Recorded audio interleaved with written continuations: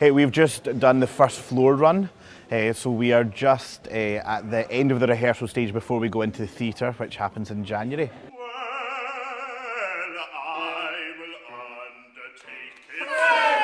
There's a lot to learn. It's a very physical role that I've got. I'm one of the rustics, so there's a lot of kind of clowning around and things, but no, it's going really well.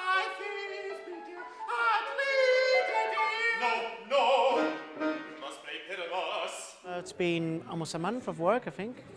Sometimes you lose the time of work here in this, this place. There's so many work that you do.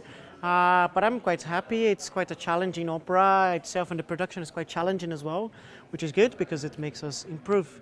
But I'm really happy, and I think the first stage piano that we did was really good. So awake when I am gone. It's such a special piece, and it's a wonderful time to be doing it, to celebrate 100 years since Britain's birth, and I just think it's got something for everybody. The music is sublime, and it varies a lot depending on which part of his world you're in. You have this amazing ethereal stuff with the fairies, you have this amazing comedy as well with the mechanicals, the very kind of brutish human characters. A lot of high drama as well with the lovers, and the things that happen when those different worlds meet are explosive.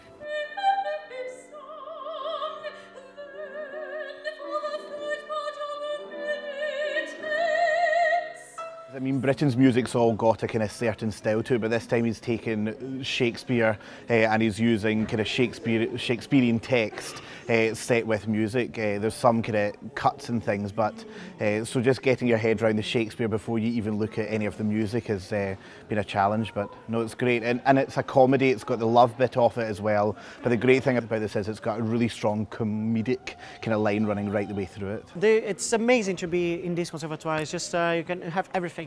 It's people from the entire world, and you have such a range of different disciplines and different courses as well.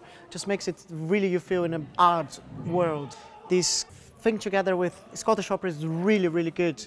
This conjunction, the opportunity to perform in the Theatre Royal, for example, and it's a huge production. It's a professional production indeed.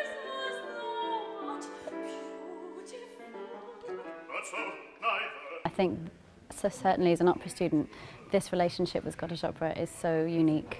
There's nowhere else in the country, I don't think, that where you have the opportunity to work as a professional in a professional company, at the same as it be part of your studies and part of your training. It's really special. Britain is a certain taste. The music is, you know, a certain kind of ilk of music. So if you wanted to try out contemporary music, then this is the one to do it because it's got so much fun in it. There's lots of loving, fighting, joking, laughing.